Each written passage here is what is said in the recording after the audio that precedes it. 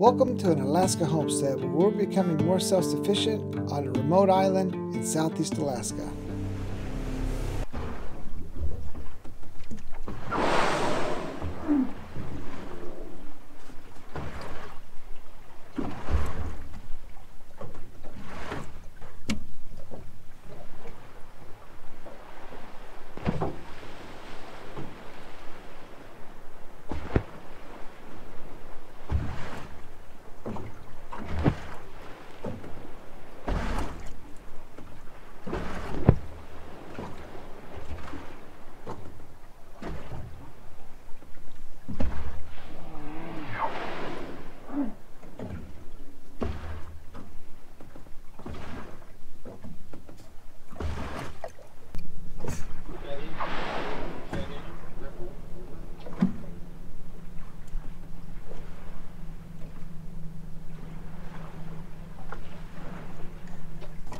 So I went out with Steve and Mandy.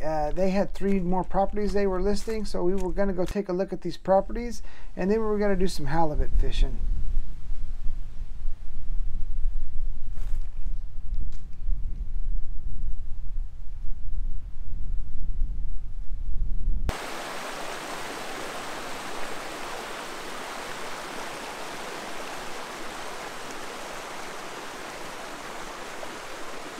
Steve, what do we got here?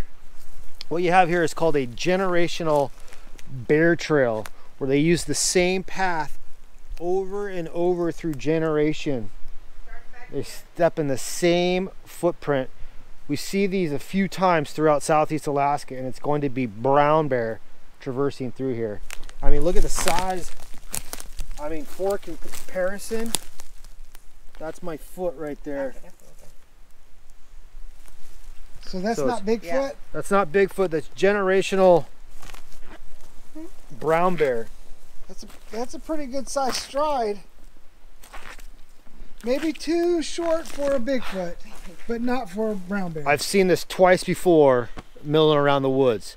The first time she and I saw it, and it made the hair on the back of my neck raise up a little bit. But yeah, same footprints every time. Here, what is this? That looks like moose poop. I think that's moose. I think that's a moose too big for nugget deer. Right there. Not for a little Sika deer. That's way too big. That's definitely moose.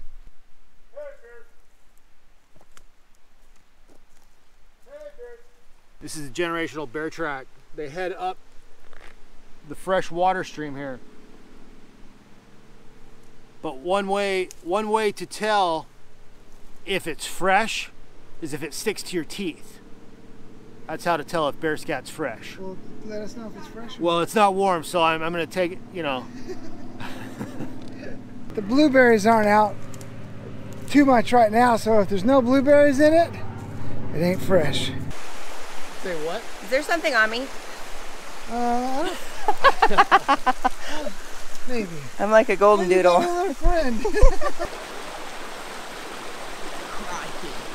we got Juneau in the Alaska wilderness, doing his best to cross the river.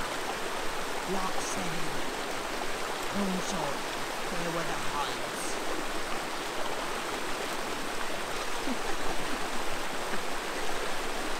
Scalding like a jungle cat. Don't let his age fool you, he's stronger than ever.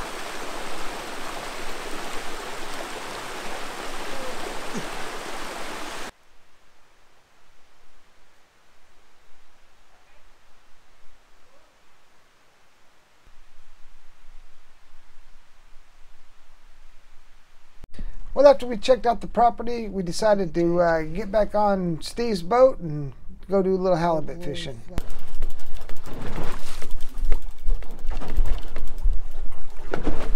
Little baby.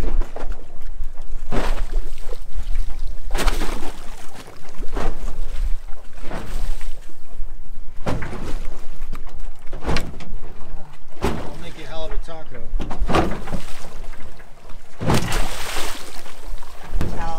It's gone. Is it? Oh, you got a rockfish. Ah, bugger. You got a rockfish. Man, I thought you had something big on there.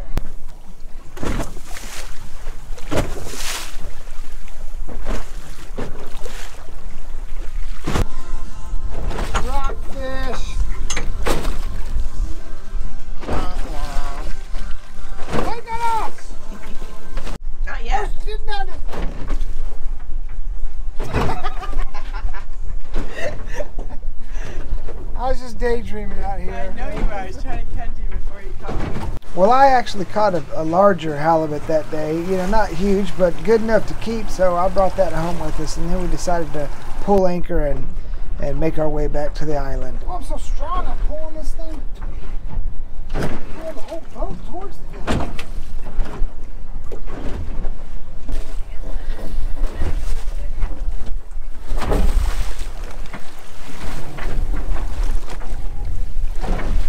We're getting close. Oh my gosh, we did it. Woo. Hi, Chamama. Not too much wiggle room today.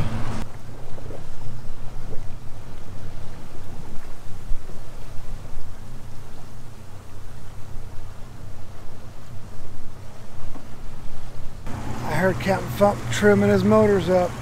Must be getting a little more shallow.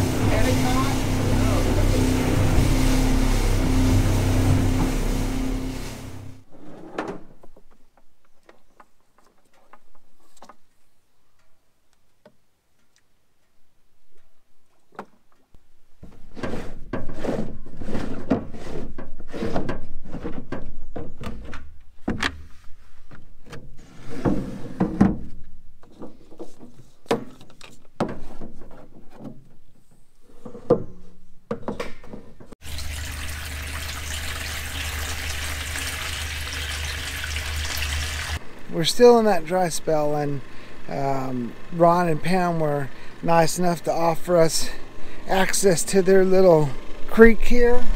So we're going to take advantage of it. We're supposed to start getting rain next week, and hopefully a lot of it, so cross your fingers for us. Anyways, we're going to start pumping some water and go water the garden. Got a big eagle setting on my boat.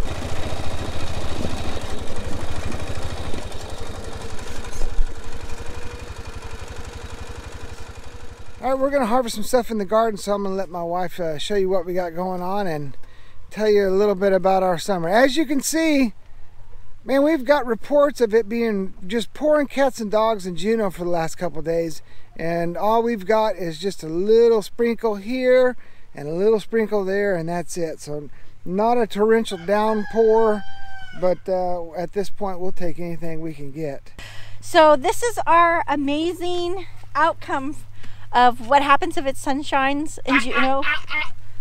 The raven. That dog has lost its mind. I know, she's stepping all over my stuff. She, as a matter of fact, she just stepped in my freshly seeded spinach, so I'm gonna have to go back and do that, unfortunately. But once again, let's talk about what sunshine does for Southeast Alaska gardeners.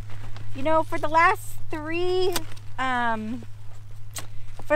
years, you know, I kind of got a little discouraged? Absolutely, that was the word. I was like, what am I doing wrong? Well, guess what? I wasn't doing anything wrong. I just really needed some sunshine.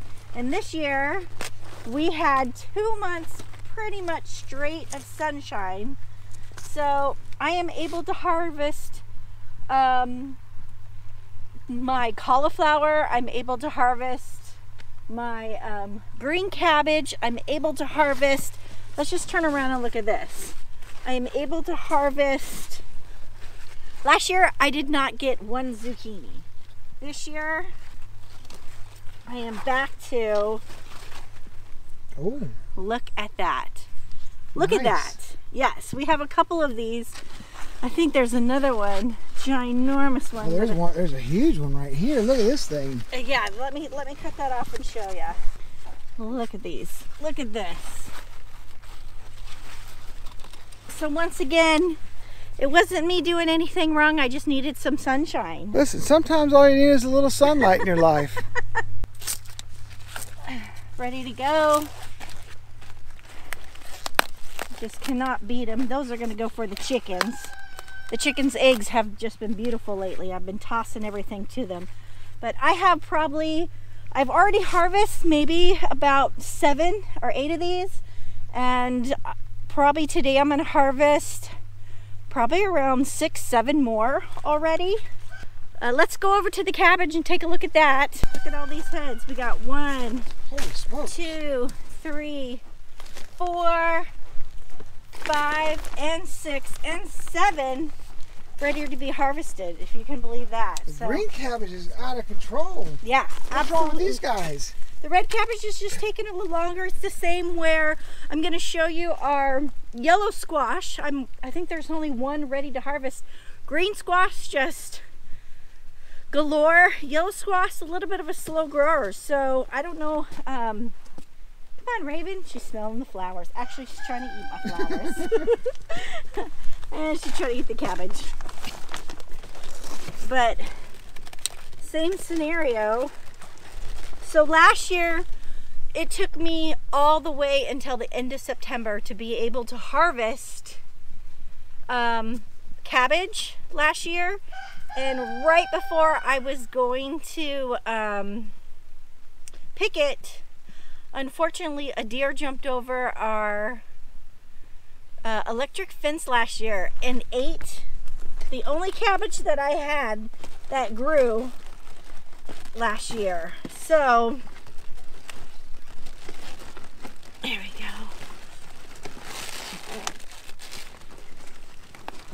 Let me get a cut there. There we go. Look at that. Look at that. Isn't that beautiful? That is. I know. It's amazing. So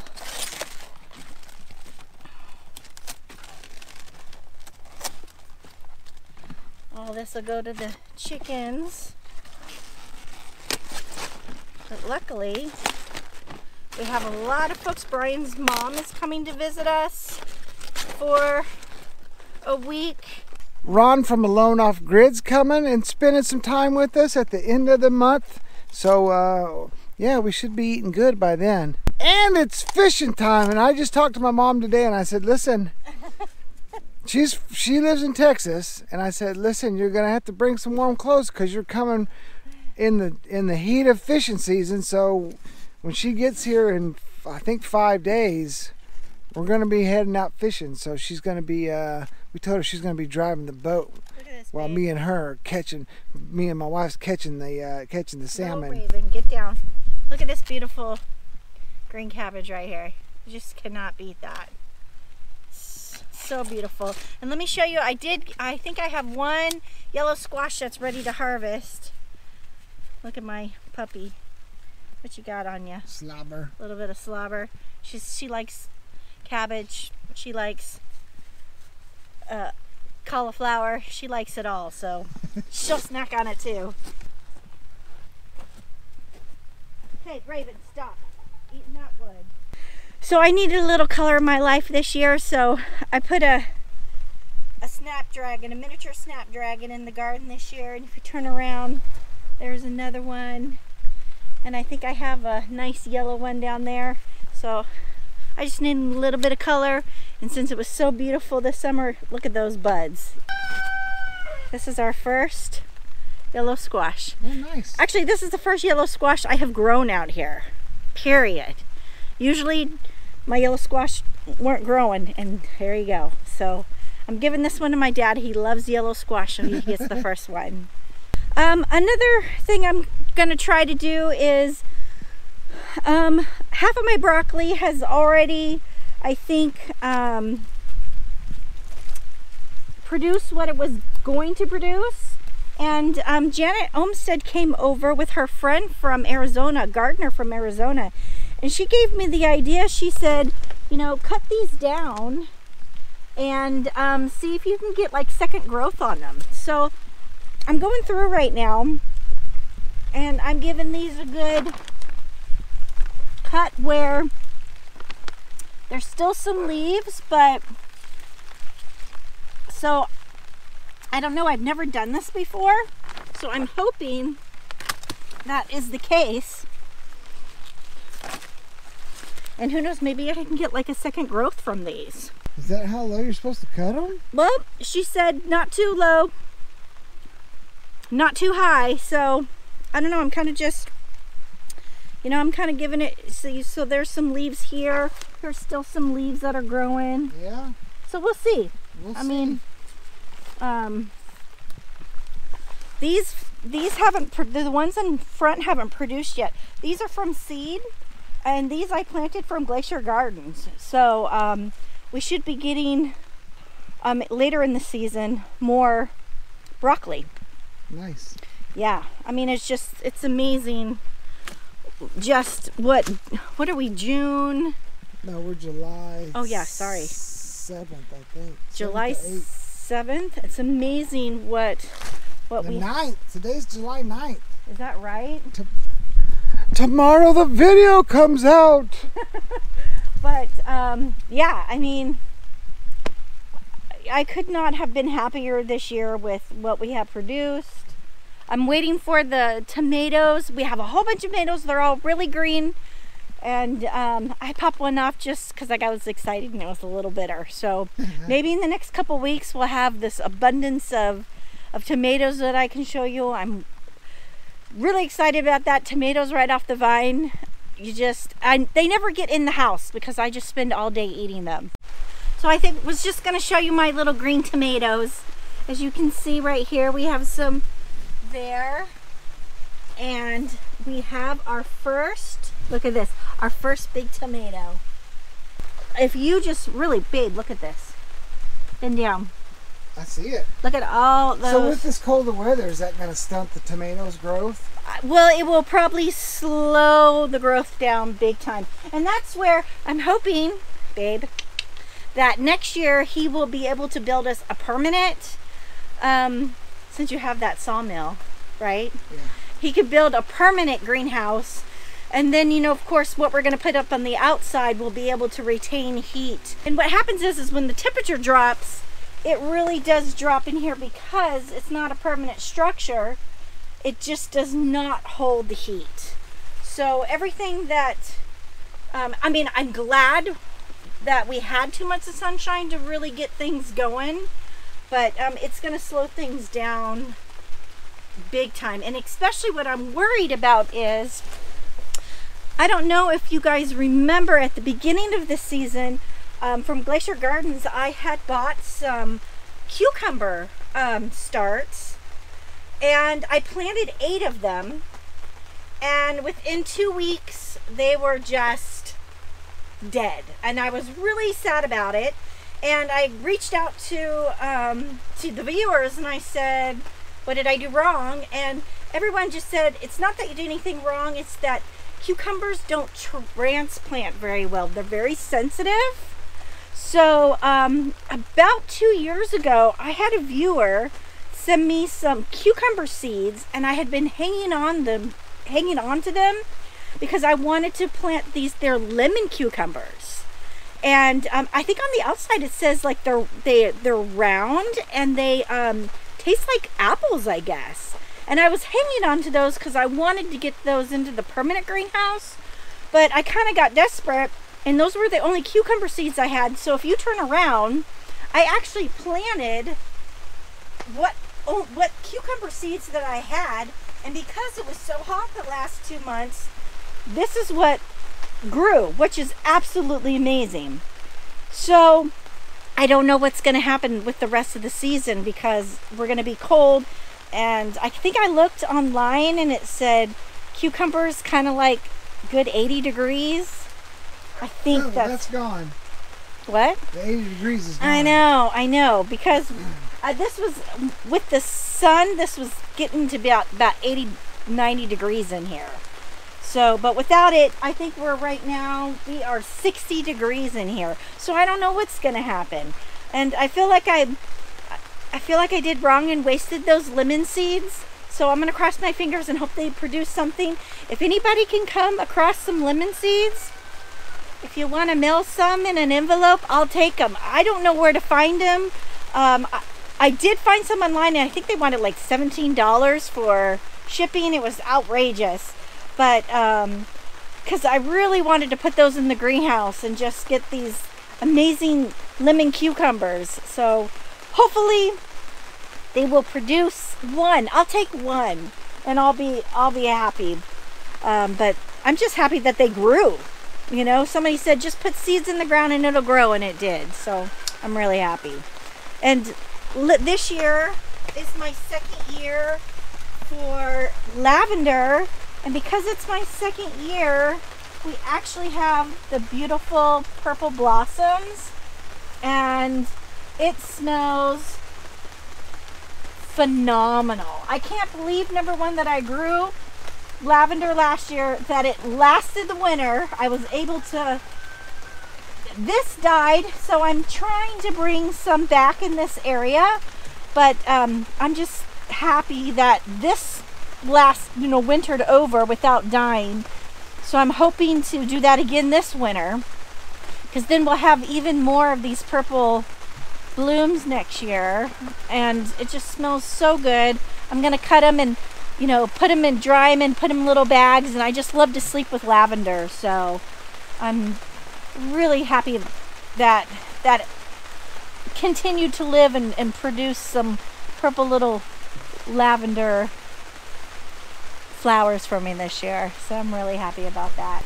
So anyways, we just wanted to give you guys a little tour of what we've been harvesting lately, and just thank you for all your support. I mean, that last Wood Stove Wednesday, I'm still answering comments because I had emails and private messages and just a lot of comments. So I'm getting to the comments. It's just taking me a little longer than normal. Yeah, I think it really, just reading what everybody wrote really helped me with the decision I think we made, and you know, just to think that I would have had to give up everything that we've accomplished here, I would have been really sad. So thanks for reaching out for us and reassuring us that we did the right thing. And we're going to be doing more Wood Stove Wednesdays on our, so if you've made it this far into the video, we're going to do more Wood Stove Wednesdays and load them on the channel members and Patreon page.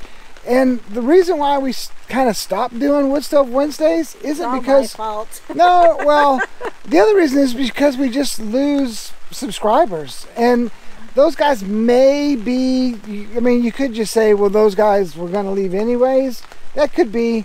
But this is, the Wood Stove Wednesday is something we can give the guys who monetarily support our channel. And so I think if there are good Wood Stove Wednesdays that I think that everybody would enjoy, we'll put it out for everyone. But we're gonna try to do at least 2 Wood Stove Wednesdays a month. That's our goal, and that way it'll help give us something to pay back to the people who are monetarily supporting our channel. So anyways, thank you guys as always, and remember, live free.